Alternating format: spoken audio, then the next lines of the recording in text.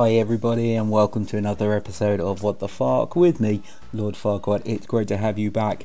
So this is a very special episode for you guys today. I'm on holiday, but I wanted to do this nice and quickly for you.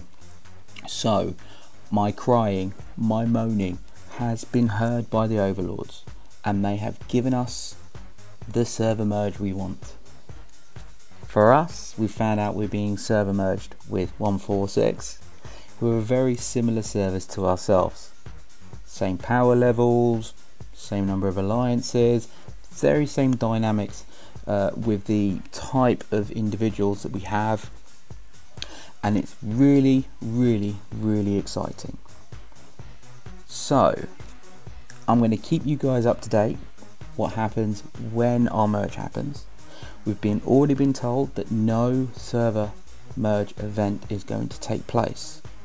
So how is that going to be interesting? Is it going to be 146 into 147, or is it going to be 147 into 146?